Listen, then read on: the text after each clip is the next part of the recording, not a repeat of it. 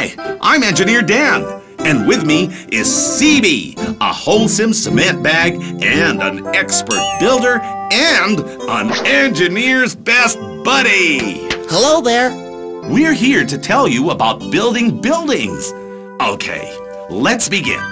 Now, when you want to build something, what do you think you will need? Tools. Yes, tools. What else? Building materials. Correct! And what is the most important building material you'll need when constructing? Ta-da! Of course you're right, CB! Cement! Now, when... CB, buddy, what are you doing? Huh? Well, you see, Engineer Dan, I've always wondered how I'm made by Holcim. I just want to know what makes us good quality cement. I see. Well, how Holcim makes cement is just as interesting as learning about how to use it. Want me to tell you everything? That would be awesome! Okay, let's start from the beginning. But first, we have to wear the safety gear, hard hat, and safety boots. Is that where I come from? Well, part of you does. These land areas are quarrying sites. Those are big rocks. What are they?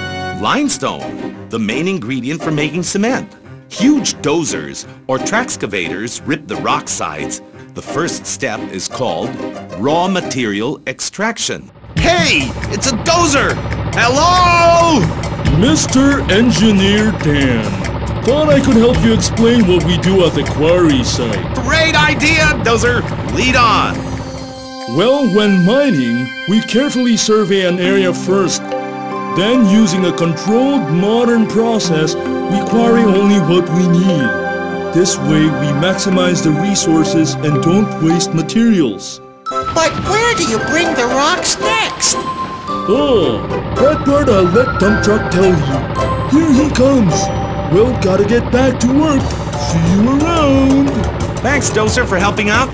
Let's ask Dump Truck your question, CB. Hey, Dump Truck! How are things? Yo, it's Dan, the engineer man. Well, same. These guys are as heavy as ever. More limestone! That's right, dude. Hey, you guys ready to be hauled to the crusher machine? Yep. It's colder in here.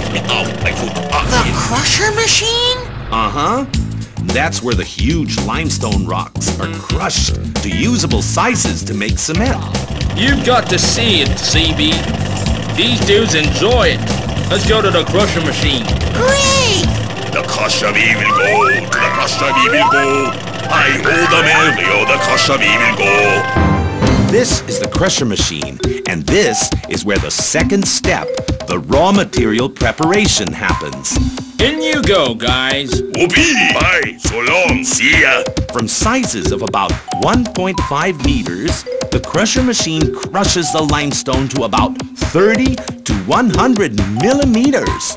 After being crushed, the limestone are transported by conveyor belts to the storage hall.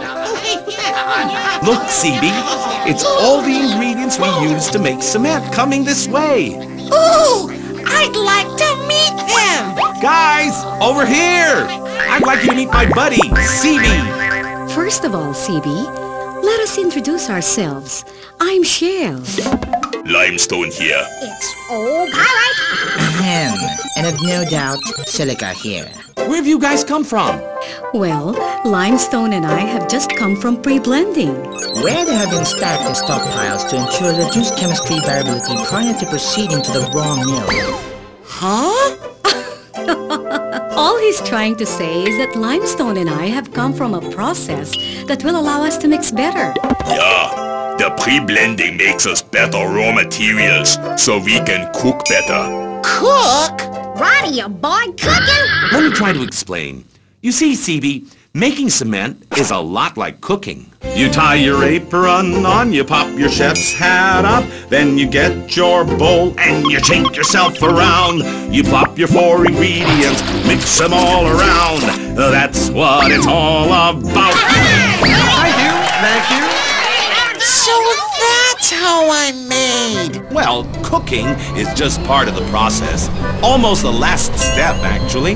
Because before that, we need to grind and dry the raw materials to make raw meal.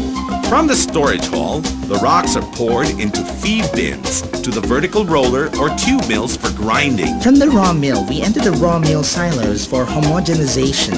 In other words, we are blended together to get just the right consistency. Yeah, then to the drying we go. Drying makes it easier for us to cook in a cooking oven. But before cooking, we need fuel to produce the correct flame. Fine coal, fuel oil, and natural gas can be used, but alternative fuel resources are preferred to preserve natural fuels. Let's walk over there, where the next step, the clinker production, burning and cooling happens. We'll stay here, guys. Bye, little guy. It was a pleasure. Bye! Great meeting you all!